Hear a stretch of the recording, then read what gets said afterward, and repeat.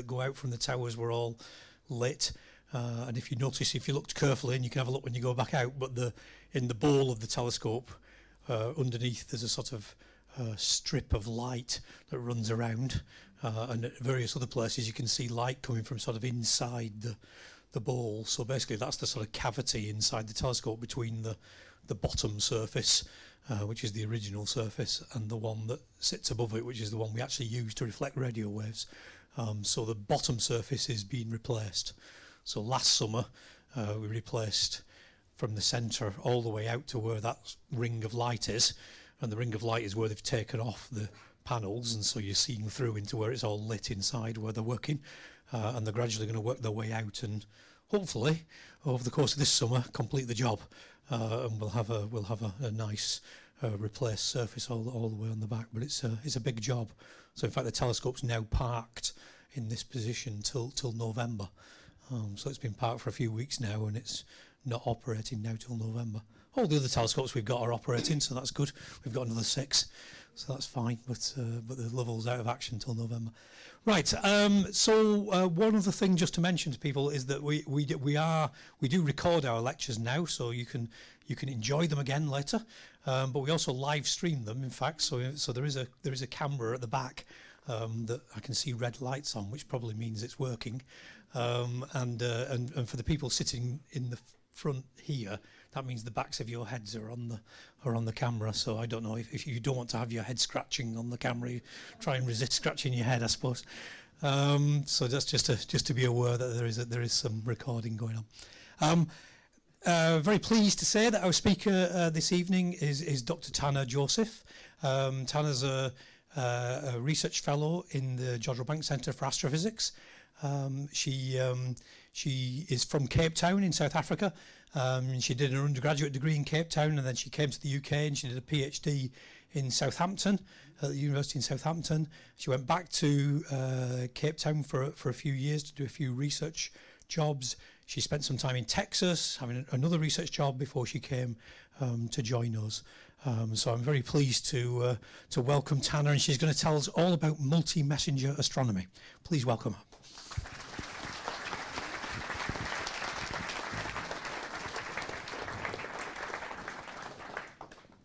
Good evening, everyone, and thank you to Tim for the nice introduction.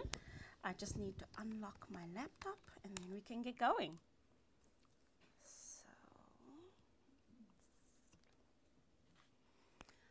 So this evening, I'm going to talk to you all about multi-messenger astronomy, and this talk actually originated as an update to one of my favorite outreach talks, which is on multi-wavelength astronomy. So can I see by show of hands who's familiar with multi-wavelength astronomy?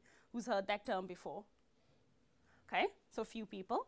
And that was the kind of astronomy that was the hot thing that you had to sell yourself as a young researcher. When I was doing my PhD, I did my PhD in X-ray astronomy mostly, but my supervisor had the kind of foresight to sort of push me into doing some radio work as well.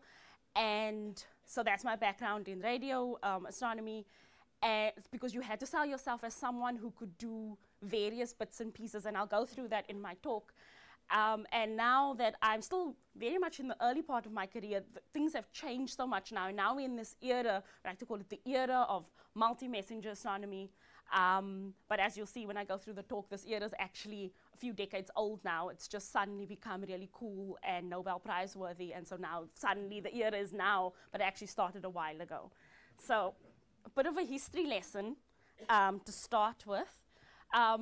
When it comes to astronomy instrumentation, Galileo Galilei, of course, was one of the first people to make telescopes, and he used them. And these are some images from a museum in Florence. So these are his 2 first telescopes that he used in the very early 1600s. And of course, Galileo is famous for being the first person to see Jupiter's 4 biggest moons and the rings of Saturn, and he got into some political trouble for that. And this was the Wild West cool cowboy days of astronomy, where you could go to prison for saying what you saw, and he went to prison. He was imprisoned for a few years. So that was, you know, it's not as risky now. It's a lot cooler, and it's a lot, but it's not as dangerous as it was in the 1600s.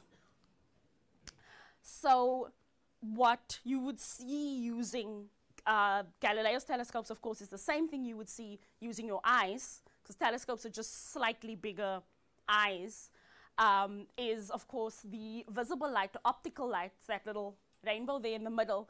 But what we know, of course, is that the electromagnetic spectrum, or the different kinds of light, that there are many different kinds of light, more energetic, less energetic, or if you want to think about it in terms of frequency, low frequency is low energy, which is radio waves, or big waves. And if you get smaller wavelengths, you have higher frequencies, you have higher energies. If you want to think about it in terms of temperature, so that temperature, that thermometer at the bottom there shows you sort of representative temperatures for a black body, something that's radiating perfectly, and what that temperature would be. So for X-rays, like the kind of stuff I look at, neutron stars and black holes in binaries with another normal star, and they gravitationally bound, and the neutron star, the black hole, pulls material from its companion star onto itself, and as that material falls towards the black hole or the neutron star, it heats up and glows in X-rays, and they have a temperature of about 10 million degrees. So you can think of that side of the plot as higher energy or small wavelengths, or high frequency or really hot things. And on the side here, like the things that we deal with here at Jarl Bank, radio, so it's lower energy, bigger wavelengths, and cooler things, or less energetic things. So what you have when you combine all these things together is what it gives you. Instead of just looking at one image or in one waveband, you get a more complete idea of what's happening in the universe. So a classic example is the Crab Nebula. The Crab Nebula is very famous. I'm sure you've all seen some version of this beautiful, colorful image here, and that's taken with Hubble. And the green is oxygen, and the green is oxygen 3, the blue is oxygen 1, and the kind of yellowy stuff is silicon. So that just shows you what was, this was a massive star that exploded, and all the stuff that was inside, all the different chemicals that were synthesized through nuclear fusion, were flung out in the supernova explosion. But what you don't see is, sorry, let me just check, yeah. What you don't see if you just look by your eye, so this was taken with Hubble. So if your eye was 2.5 meters big, and you were outside the Earth's atmosphere, this is exactly what you would see. Hubble sees the same colors as your eye. And they chose these colors because this is actually what your eye would see. So silicon does look yellowish to us. Oh, sorry, sulfur does look yellowish to us. Oxygen 3 does look greenish to us, to our eyes. So Hubble works exactly like a big eye, but what you wouldn't see is this little bit here inside. So this fits in roughly over here. And that's actually the neutron star, the spinning neutron star. You can see a jet here as well, and this is X-rays. So this is much higher energies, much hotter cloud of gas. You can see it's kind of spinning around like a top, because of course, for those of you who are regular visitors to Jarl Bank, you know that this is the place where we talk a lot about pulsars and spinning. And so so this is the remnant of the dead exploded star. It's got a jet coming out of it, and it's spinning, you know, a few hundreds of times per second, and it's about the size of Manchester city centre. So there's an enormous amount of energy in this. And as you can imagine, when a star explodes, you expect to see something spectacular like this, but what we were missing up until a few decades ago, when we actually launched X-ray imaging telescopes outside the Earth's atmosphere, is all of this. We expected this to be there, and then when we looked in the appropriate waveband, that's exactly what we saw. So here's another example of multi-wavelength astronomy. This is Centaurus A. We've known about this galaxy since the mid-1800s. It's very well studied. It's one of the closest, if not the closest, galaxies with an active supermassive black hole. And it's quite famous because it has this pretty little skirt of gas and dust. But other than that, it's quite a smooth, kind of rugby ballish shaped glow of stars. But actually, when you, and this is the same galaxy now, so that image is over here. If you look in the radio, you see this these enormous radio jets. If you look in X-ray, you see this huge X-ray jet over here, and this kind of like bubble, this gas bubble of hot X-ray gas. And to me, that looks like an upside down squid. That looks like the head of the squid over there. And then that's like a tentacle or something. And so when you look at this image just in optical, again, this is what your eye would see if your eye was a 10-meter telescope in Chile.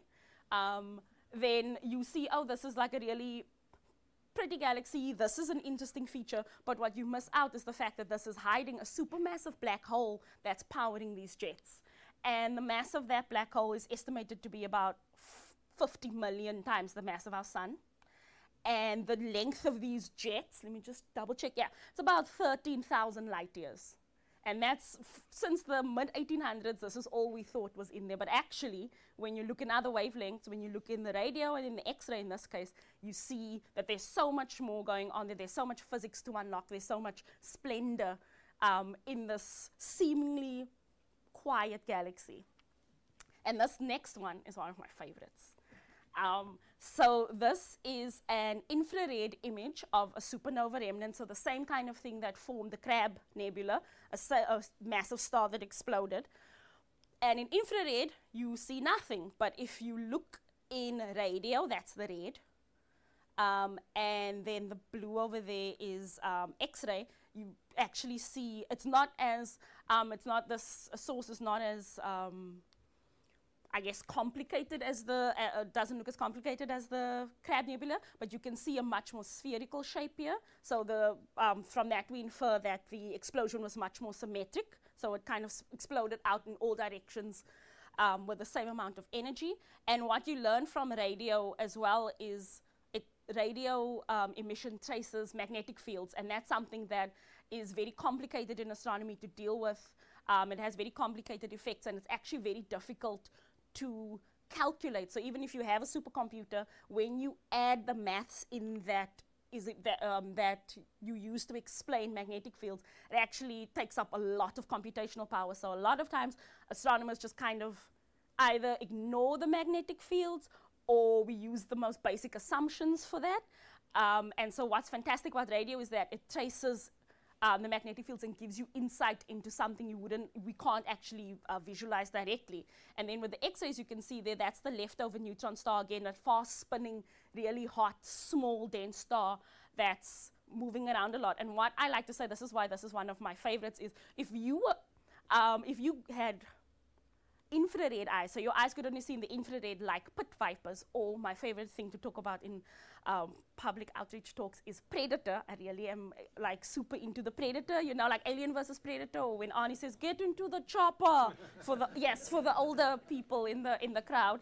So that monster is an intergalactic hunter, right? And he comes to Earth and he's hunting people in the jungle, and then they cover themselves in mud, and then suddenly they become invisible to him, because we all know that our body temperature emits, our body temperature is such that we emit infrared radiation. So pit vipers use that to hunt, because their eyes actually hunt at night by using by looking in the infrared, and then they see their prey, and these vipers then attack their prey and eat them up.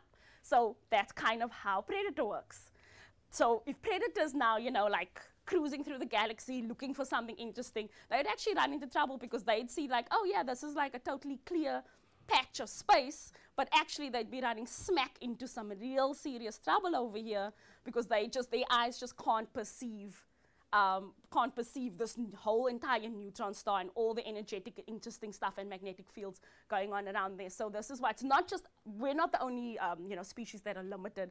Predator is also out there with its faults, and we must always remember this, lest we become prey. So now I've given you some insight into multi-wavelength astronomy and what was important. Gosh, when did I start my PhD? It's about 10 years ago.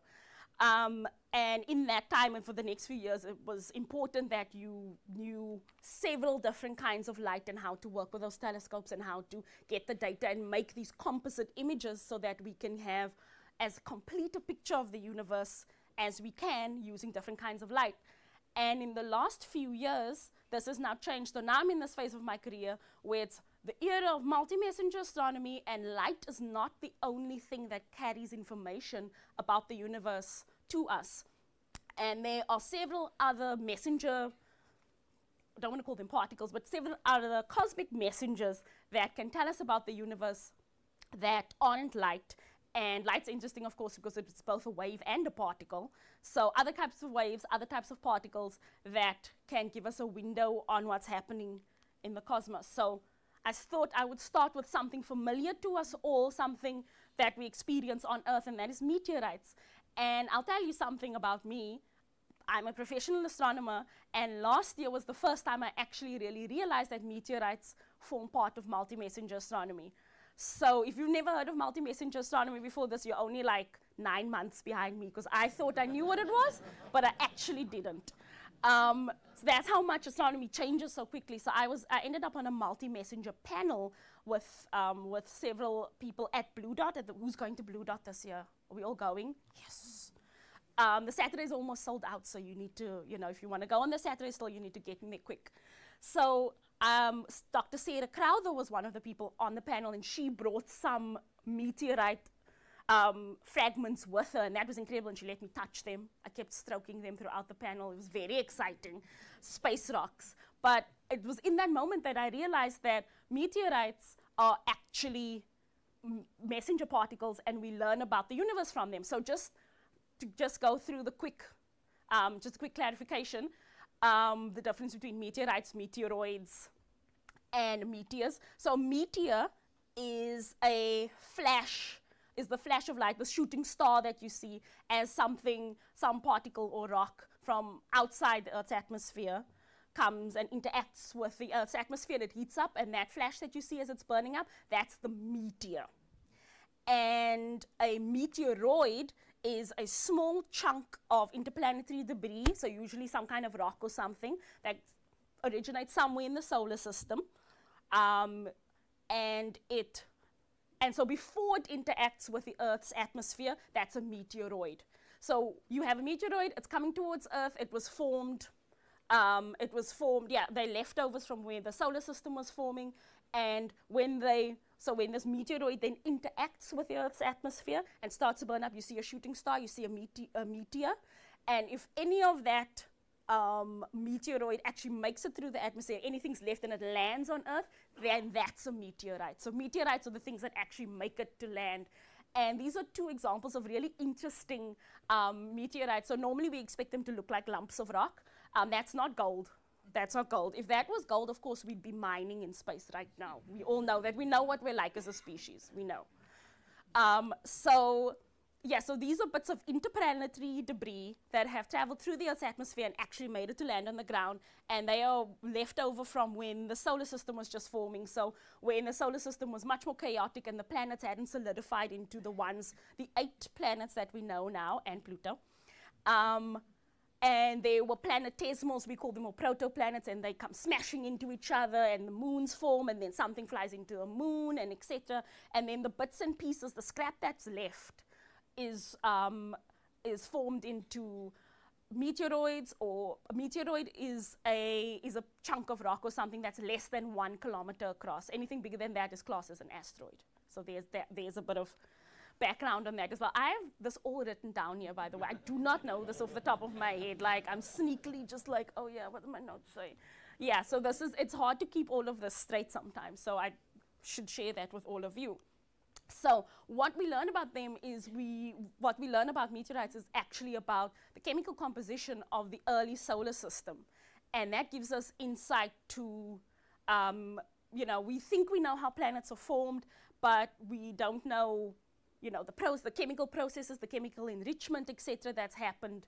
And so when we actually catch these rocks that come flying from outer space, they're much older than the rocks that we have here on Earth, because when they were formed, they didn't go through processing the way rocks on Earth here undergo geological processing.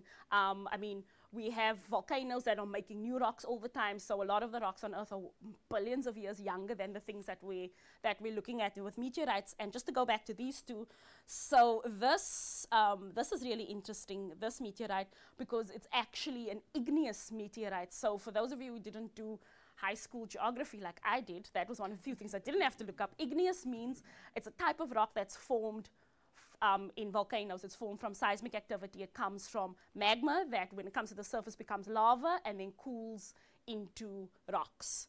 And so this is a chunk of something that was spewed out of a volcano when that was active when the solar system was just forming. And that's terribly exciting and terribly interesting, because now you can do archaeological astroseismology, but not astroseismology, because that actually means like how stars move, but you can start doing geological astroarchaeology with these kind of things that come flying through the Earth's atmosphere, and that's super exciting.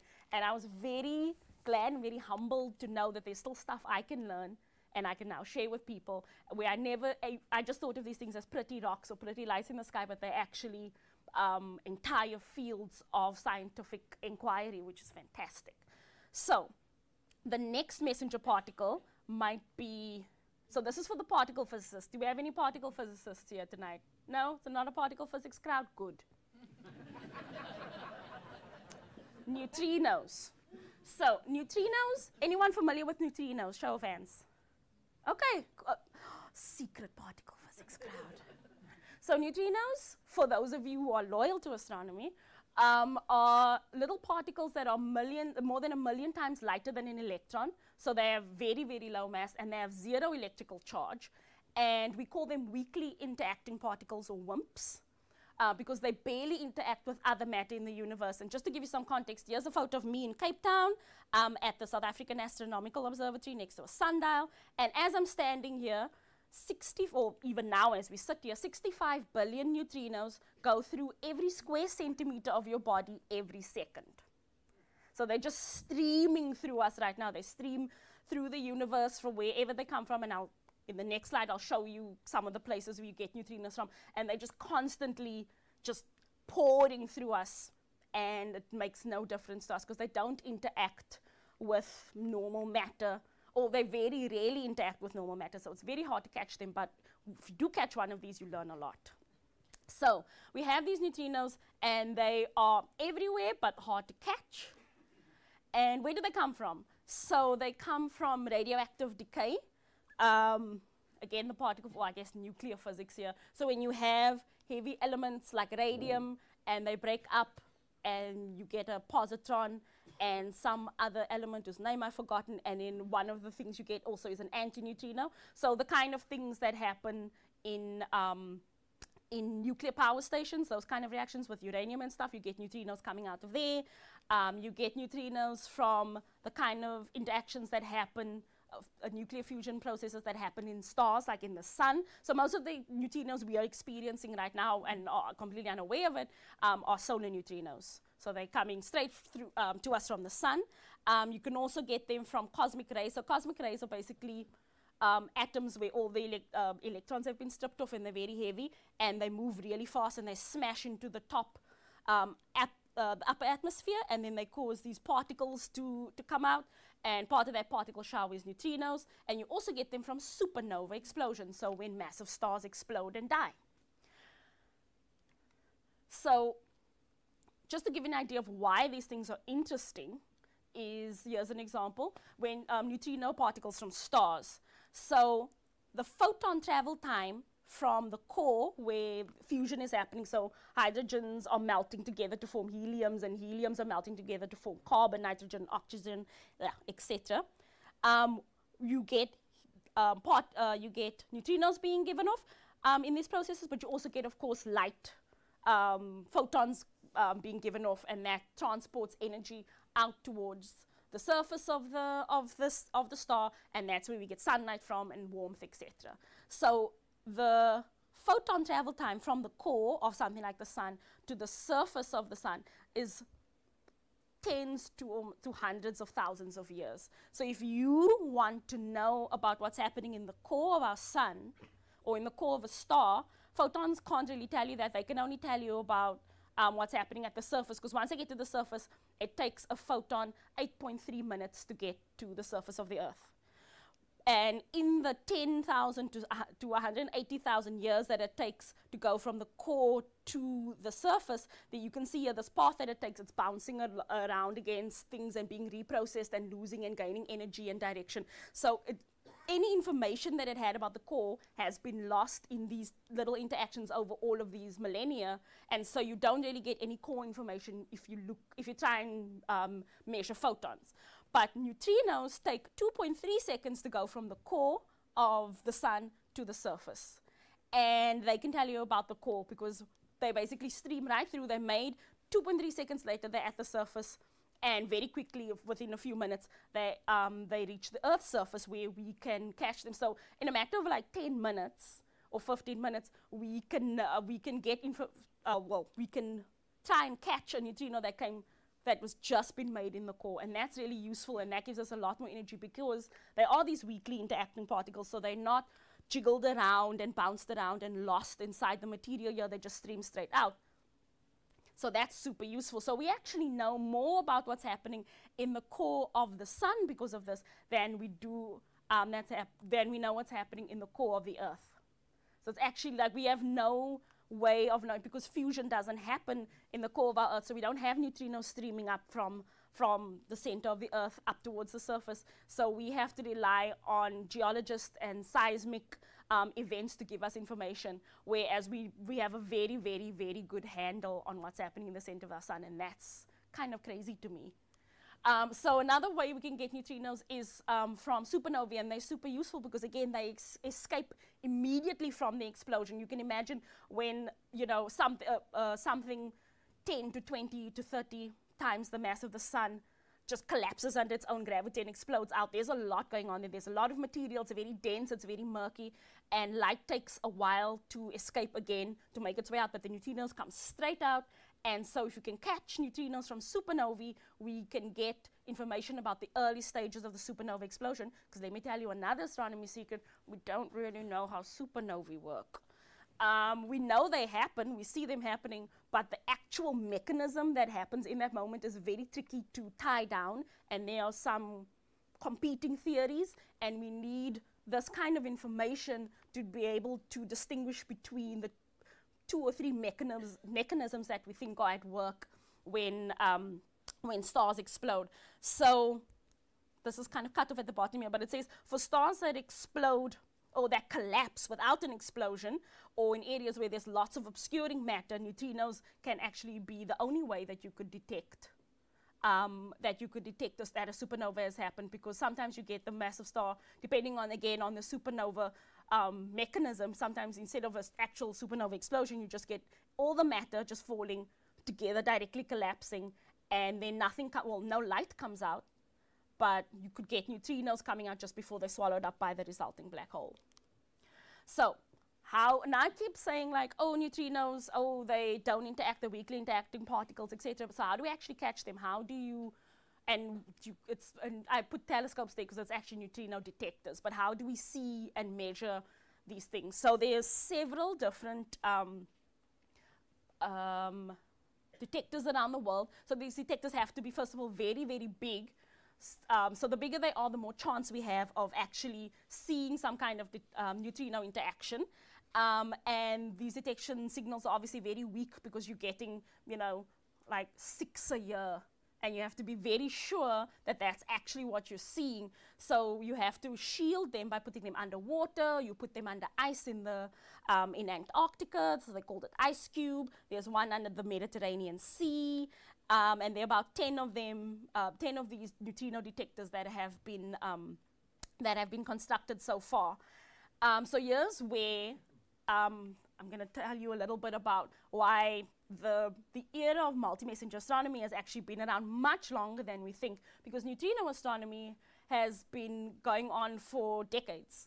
So neutrinos from cosmic rays smashing into the Earth's upper atmosphere were first detected in 1965, and this detector was in the East Rand in an abandoned gold mine in Gauteng in South Africa. So that's the province that Johannesburg is in. where they do all of the gold and platinum and coal mining. And so we have some of the deepest mines in the world in South Africa. So they put one of these detectors down there because it's perfectly shields. It shields the detector from other contaminating sources. And in a few years later, in 1968, the first neutrinos from the sun were actually first detected. So technically, we've been in the era of multi-messenger astronomy since the 60s, because neutrino astronomy won a Nobel Prize in 1995. So the neutrinos that were first detected in the 50s and 60s, in 68, Raymond Davis Jr. and John N. Bacall first detected these solar neutrinos, and they were jointly awarded the 1995 Nobel Prize for Physics. So multi-messenger astronomy is not new. It's been Nobel worthy for several decades already, and it's a very interesting way to learn about the universe. So here's an example. So in 1987, there was a very famous supernova, supernova 1987A, and neutrinos were actually detected from the supernova. So this is a Elmer and Hubble image of the supernova. It's really beautiful. You can see has nice spherical symmetry. So the explosion happened equally in all directions, really gorgeous. And we actually detected neutrinos from 3 different detectors before we saw the supernova in light. So the neutrinos came first because, as we said, neutrinos find it easier to escape through all of that matter and all of the chaos, and the light takes a while to make it through all the gas and dust and falling radioactive material, etc.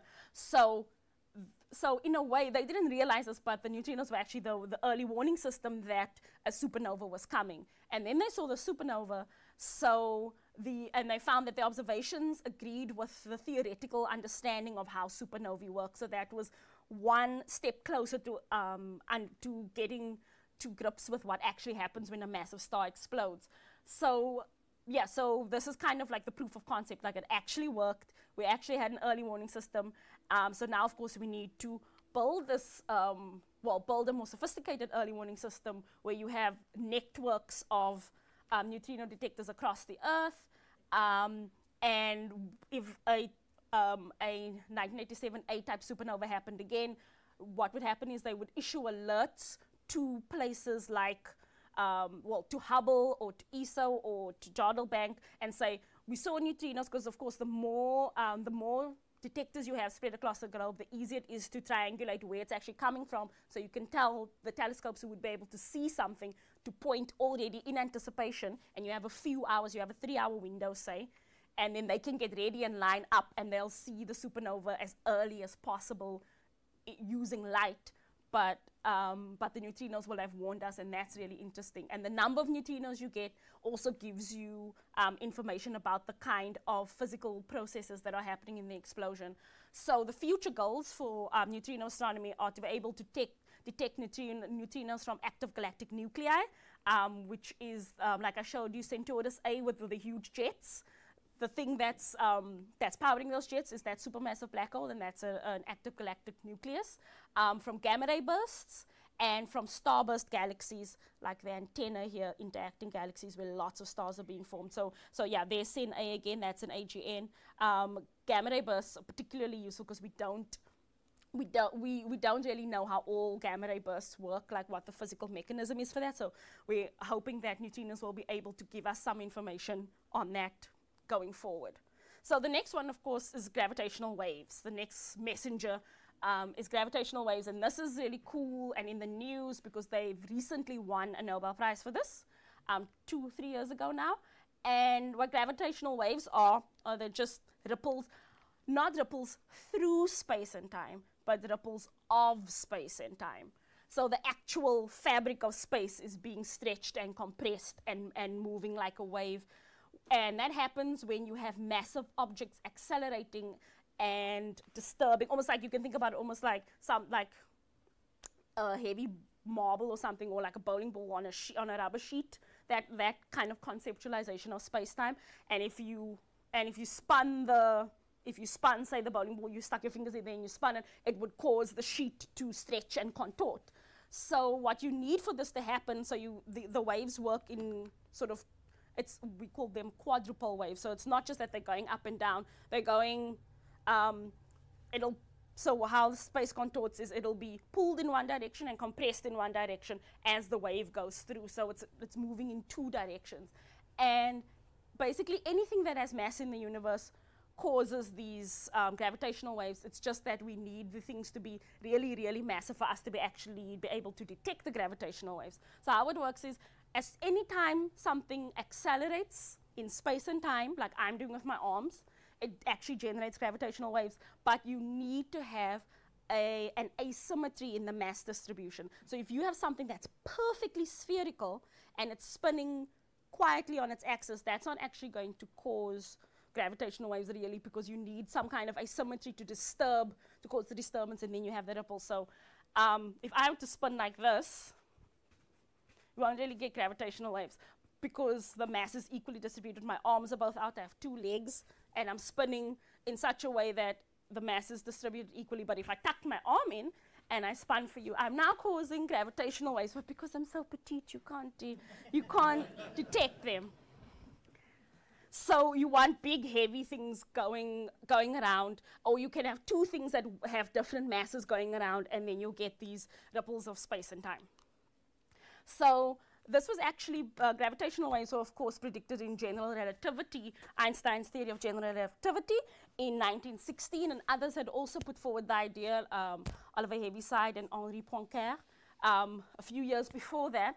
And gravitational waves, the existence of gravitational waves were indirectly detected, well, evidence for them was indirectly detected in 1974 by observing two neutron stars spiraling towards each other, the kind of stuff that they do with radio telescopes like we have here. So what you have here, so one of these neutron stars was a pulsar, which is what we do here at Jodrell Bank, and the other one was just a normal neutron star that wasn't emitting beams of radio light. And so there's Earth. This is what we saw, and it was realized that because neutron stars are, we can measure them so precisely, the pulses that come from the pulsar so precisely, the most accurate clocks in the universe, down to microseconds. What we could do is when they measured this, is that they could see that the orbital period of the system, so the time it takes for them to go around each other once, was actually starting to get shorter and shorter because they were moving closer and closer together, and that the way in which that time decreased as they moved and spiraled closer and closer together agreed exactly with what you would expect if they were emitting gravitational waves. So gravitational radiation wasn't directly detected, but the effects of it were detected, and they fit the theory exactly, and this won Halson Taylor the Nobel Prize. So again, in a way, multi-messenger astronomy is another example of it being something that's been thought about for several decades and has been Nobel Prize worthy for a long time. So they won the Nobel Prize in 1993 for the work they did in 1974, which also, side note, just goes to show that one of the things you need when to be in contention for a Nobel Prize is also just longevity. Just because they don't award the Nobel Prize posthumously. So you have to do the work, and then you have to quit smoking and drinking and take up some cardio and get very zen and just like ride it out for 2-3 decades, and then your time will come. So gravitational waves, cool, whatever, but what do they actually tell us about? So they tell us about systems where no light or particles are actually going to come out. So systems where electromagnetic radiation won't be generated or won't exist, or where particles won't exist. They can tell us about supernova explosion dynamics and about what's inside neutron stars. So if you have two black holes merging together, or you have a neutron star and a black hole merging together, what you're going to have there is just two masses. Of course, we know a black hole is an area of space-time where nothing, not even light, can escape. So there's going to be nothing to look at. So when they get together, the only way you would know that they are there is through gravitational, one of the only ways. There's another way. microlensing or gravitational lensing. But in this case, we're talking about gravitational waves, so let's go with that.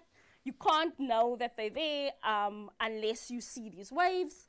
And one thing we're also incredibly interested in is what's inside neutron stars. So earlier on, I spoke about neutron stars being these dense leftover remnants of massive stars that explode in a supernova, and they spin really fast and what size they are, but we actually don't know what's happening inside them. Again, we have several competing theories, but we don't know we don't know what's going on inside. There's some kind of interesting superfluid of free particles. We're not really sure, and gravitational waves is a way for us to be able to figure out what's happening inside if we can measure the gravitational waves coming from neutron stars, and we can measure the deformities in the surface of the neutron stars, because like I said, imagine I'm a perfectly symmetric neutron star, but if I had one part of me that was sticking up, that would cause gravitational waves of a certain shape, and then we can infer something about the shape of the neutron star, and the way that it's deformed is directly linked to what's inside it. So yeah, so we can measure what's happening on the outside with great precision, and then that will give us some constraints and some understanding of what's inside causing those deformities. And when I say deformities, these neutron stars are so dense that a mountain in a neutron star, which again, like I said, is about the size of a city, is about a few millimeters high, because the gravity is so intense that anything higher than that just can't actually, there's not enough energy to push anything else up. But even that small disturbance is something that we can probe with gravitational waves. So, gravitational waves were first detected directly in September 2015, and if you come to my talk at Blue Dot in a few months' time, then I'll tell you something else interesting about these. I'm not going to tell you this evening. So these were two black holes that merged, and these are the actual waveforms seen by LIGO, the Laser Interferometer Gravitational Observatory in the US. One of the components is in Washington State, and the other one of the components is in Louisiana. So they spread quite far across the US. And all these squiggles basically allowed us to, first of all, prove that that part of Einstein's theory is correct. And the kind of information we get from these squiggles is that the first detection happened 1,300 million light years away. And one of the black holes that merged was 36 times the mass of our sun. And the other black hole that merged was 29 times the mass of our sun. That's all just from those squiggles and the complicated maths that we put into that to extract this information. And then a short while later, a few months later, there was a second detection, and it was two slightly smaller black holes, and they were 1,400 million light years away. One of them weighed 14 times the mass of our sun, and the other one was 8 times the mass of our sun. So that's all the information that you can get from gravitational waves. And because they're two black holes, they emit no light, and not even particles like neutrinos can escape from them, because of course they'll get sucked in. So gravitational waves are the only way to really probe these small faraway black holes.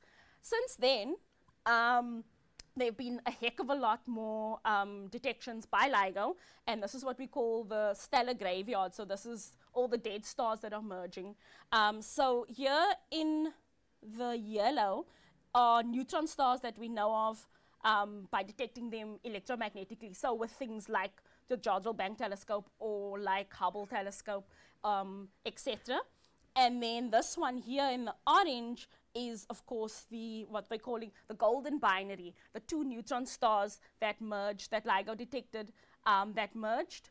And the reason we call it the golden binary is because we learned in that merger and from subsequent follow-up that all of the those are the kind of processes, those two neutron stars merging, that give us gold and platinum and other heavy metals like that. So a Jupiter mass worth of gold was created in the merger of those two neutron stars. So that if you, any kind of gold or platinum jewelry that you have, that's where it comes from. So we adorn ourselves in star stuff, which is very cool, I think. And just kind of put it in perspective, Jupiter has a mass 1,000 times heavier than the Earth.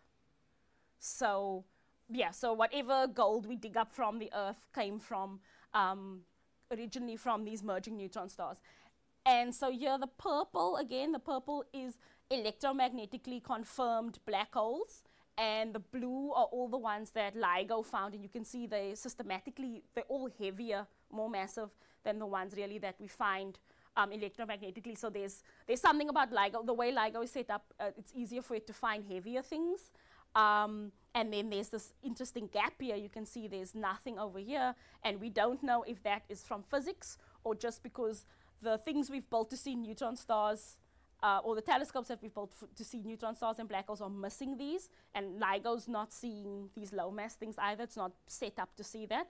So we're still trying to figure out, we're building better and better telescopes to try and figure out if there's a physical reason, something again, in supernovae that we don't understand that causes this gap. So you can either get these lightweight neutron stars or heavier black holes, but you can't get black holes that are that light or neutron stars that are that heavy.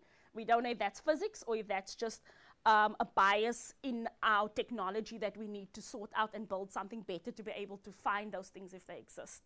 So that's what we're also trying to do. But in the meantime, LIGO is filling in all these masses here, and this highest mass here is about 80 solar masses. Now we're getting to another physical limit where we think, from what we understand about how massive stars grow and change and die, that this is roughly the upper limit for how you can make a black hole from one star.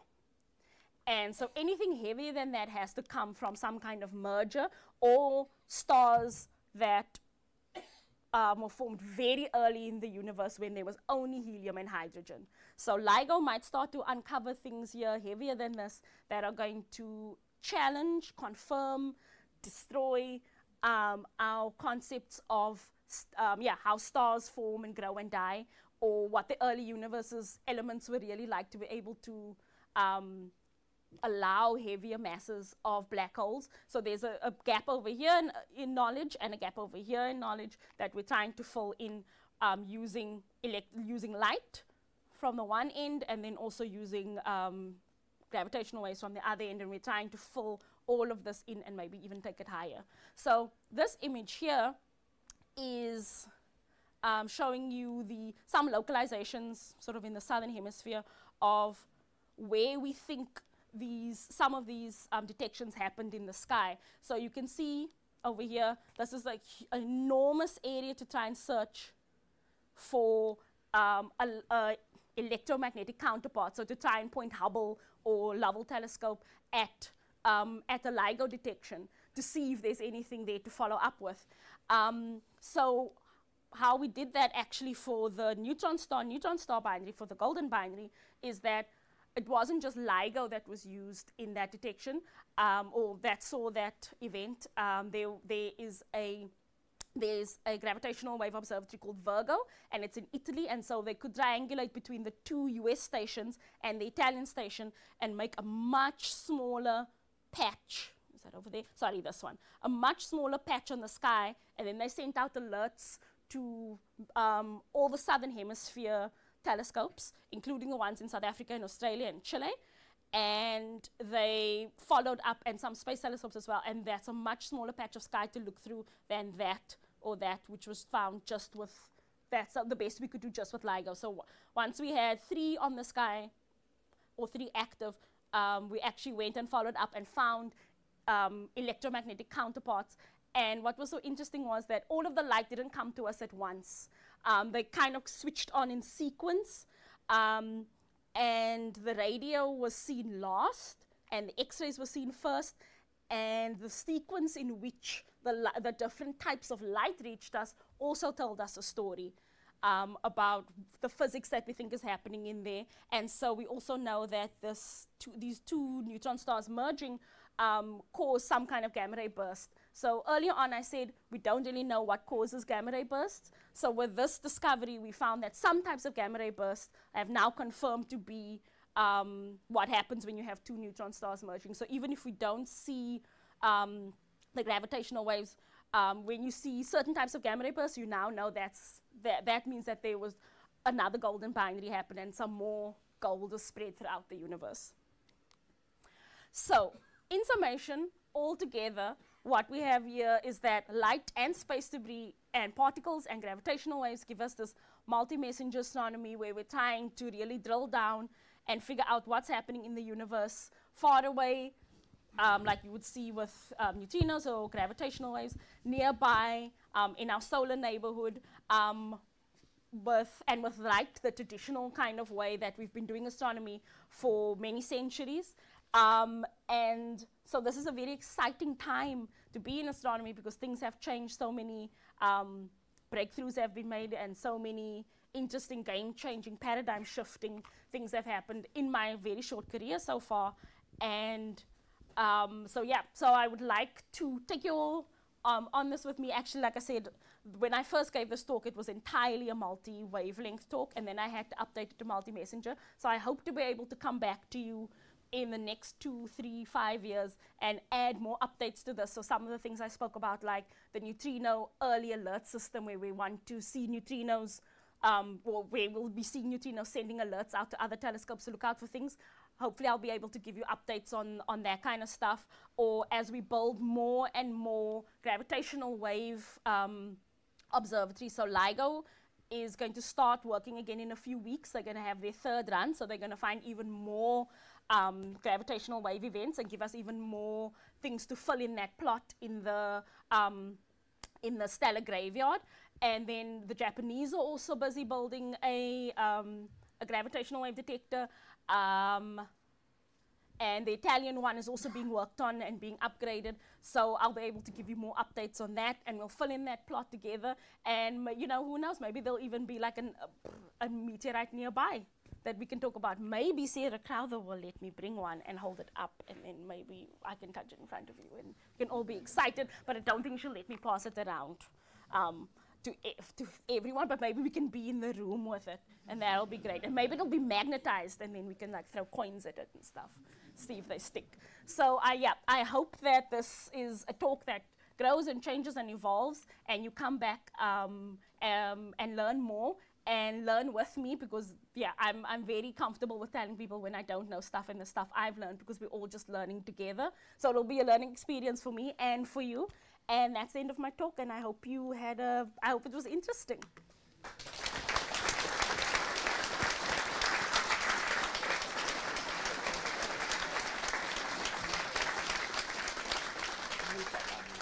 Thank you very much, Tana, for an incredibly informative and incredibly entertaining talk. I'm sure everyone will agree. So we've got time for some questions. So I think Naomi's got a microphone at the back, and I've got a microphone at the front. So if anybody would like to stick their hand up, who would like to ask a question, we can move a microphone in your general direction. And I promise I won't just stand at the front and point and make Naomi go and walk around. I will do it myself. Hello. Hello. Hi. Hi. I was just wondering how you could tell the difference between a cosmic ray neutrino and a sun-based neutrino. So I think, well, part of that is that the cosmic rays, so did everyone hear the question? Okay, so part of it is that the cosmic rays won't just produce neutrinos, they'll produce a full particle shower. So the cosmic ray will come in with a lot of energy and will interact with the ozone or whatever's in the molecules or in the top of the atmosphere. And it won't just produce neutrinos, so you'll see other stuff with it as well, and then you'll know kind of roughly where it comes from. The company it keeps? Yes. Okay, thank you. It's a good one.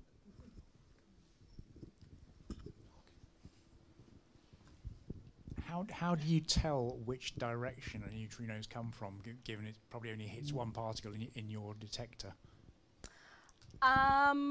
So the detector's so big, so as it kind of, again, so the detector's really big, and it's the same kind of thing as that particle shower that I was talking about with the cosmic ray. So now imagine the neutrino is the cosmic ray, and the Earth's atmosphere is now replaced by this big vat of heavy water, which is one of the substances that we use to try and catch neutrinos. Or another one is dry cleaning fluid. So some of the earlier ones use dry cleaning fluid. So the neutrino will come in, and it will also cause a particle cascade, and then you kind of trace it back to where by the direction of the particles that cascade, you trace it back. And that's also, by the way, how ground-based gamma ray telescopes work. So gamma rays come in from gamma ray bursts or stars or galaxies or something, and they also have high energy and they interact with the top of the Earth's atmosphere. And from that particle cascade, we call that Cherenkov radiation. It's a blue light, and then it illuminates some part of the optical telescope that's looking at this blue light, and from there, from the way that it illuminates the different parts, you build the path back. So that's, yeah, cosmic rays work like that, and the neutrino detectors also work like that.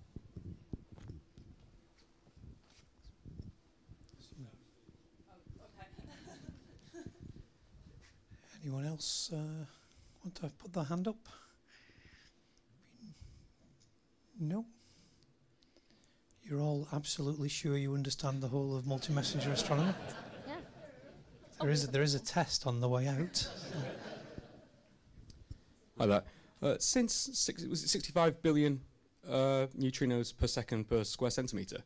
And did you say they're quite rare when they're caught in the detectors? Yes. So why is that? Because there must be trillions passing through those massive detectors. Yeah, they're just weakly interacting particles because they, first of all, well, they don't have any charge on them, so they don't interact electromagnetically. So this is why in the longer version of this, where I had to trim things down because I had to add extra stuff because of the meteorites. But we explained, for instance, another neutral particle that we know of is the neutron, right? So the neutron also doesn't interact electromagnetically, but the problem with the neutron is if you leave it alone for 15 minutes, it will disintegrate into a proton, an electron, and an antineutrino. So you can't leave them alone, whereas neutrinos are just neutrinos. They don't change into a different kind of particle, although they do change into different flavors of neutrino. So there's, yeah. So that was something that puzzled us for a long time when we were studying the sun, because we worked out the nuclear reactions calculations, and we're like, oh, we should be getting a certain number of neutrinos, and we're only getting a third of the neutrino flux that we were supposed to be getting. And then we found out that they actually change flavor. So there's 3 flavors of neutrino. And the reason we were only getting a third of the expected number is because we were looking for one type of neutrino, but there were 2 others. So the actual flux was conserved, we just didn't know it. So kind of to come back to your question, so they don't have electric charge, so they won't interact the way charged particles will interact, like your electrons, your protons, electrons and protons. So that's one thing. And then because they're so tiny, because they have mass less than a millionth of the mass of an electron, they're very tiny. They're teeny tiny. So they have what we call a small cross section of interaction. Because they're so tiny, they just slip through everything. And with photons, like you can say, oh well, photons don't weigh anything, but photons interact electromagnetically with anything that's charged. So that's why any matter that's around that's charged, any loose photons or electrons will interact with a photon, but neutrinos don't interact in that physical process. So they just go unimpeded, and every now and again they'll hit something. Statistically, they're gonna hit something that will interact, and sometimes that something is our neutrino detector.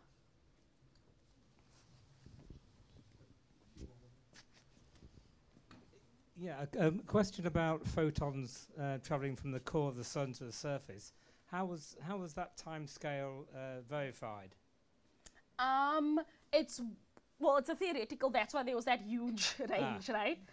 10,000 years to 170,000 years. Yeah, the good so variance. It's you can work out sort of from what we know about how photons interact with matter, and what we know the density of matter in the sun is at various points, because it's not uniform density. It's much denser in the core and it gets less dense as it goes out.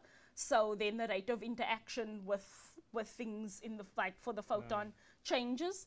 But yeah, just from how we know photons interact, those energy of photons interact with that density of material, and that type of material that has a certain charge on it, you can calculate what we call the mean free path, so the average distance that it will travel before it interacts with another particle that bounces it off. and then you can kind of add that all together and work out the travel time. So it's a postulation. Yeah, that's what has that big range. I think there was one other one just near there. Yeah.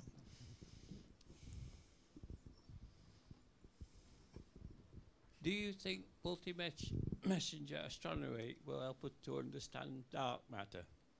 Oh, that's a good question.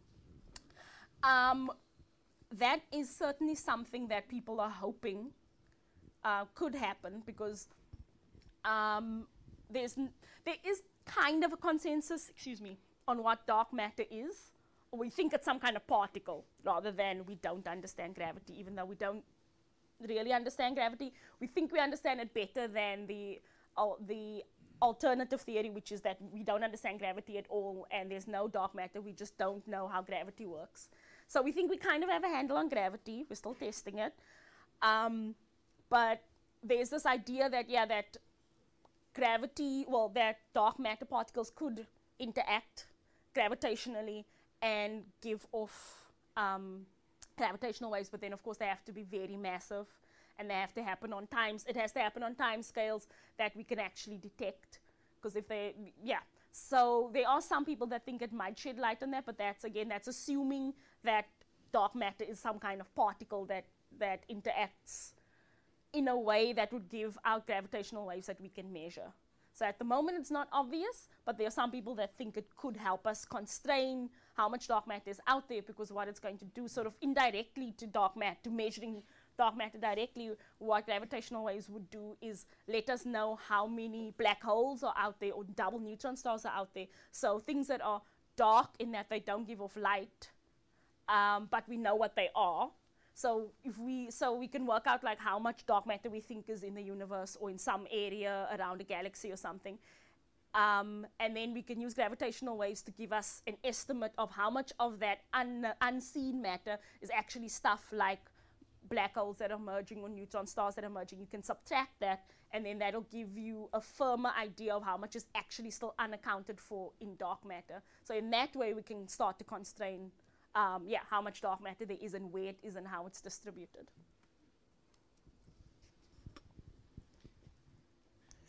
Any other questions? I've got one. Can I ask a question? Fast radio bursts, these flashes of fast radio. Is there any link between these and any of these things, like these neutron star merging events you were talking about? So that's a good question. At the moment, no. At the moment, the fast radio bursts are, they're not connected. We literally don't know what we are. We think there's something happens to a neutron star, but we think it's an isolated neutron star, so it probably won't be, so it won't be merging with anything. But what we learned from the two neutron stars merging is that explains a big chunk of what gamma ray bursts were, because for a long time we didn't know what was causing gamma ray bursts, and now we know what causes some gamma ray bursts, so we're taking a step in the right direction. So we might come to find out that fast radio bursts are gravitational wave emitters, because the thing about fast radio bursts is we already know there are two populations, right? So fast radio bursts are exactly what they sound like. You see them in radio telescopes, they like flashes, and you're like, okay, is it a pulsar? No, because it doesn't repeat, and it's really far away. But they are repeating. There are two known repeaters now, two known repeating fast radio bursts, but they don't repeat like pulsars, because remember I said pulsars are the most accurate clocks in the universe. When we see the pulsars, they come with very precise timing. The fast radio bursts don't repeat in that way, so they're not pulsars, but two of them repeat, and about 60 of them don't repeat, or we haven't seen them repeat yet. So we don't know if these are two distinct classes and different physical processes are happening in them, or if the ones that we haven't seen repeat just haven't repeated yet. We might have to wait 20 years to see it repeat, and then suddenly it becomes a repeater.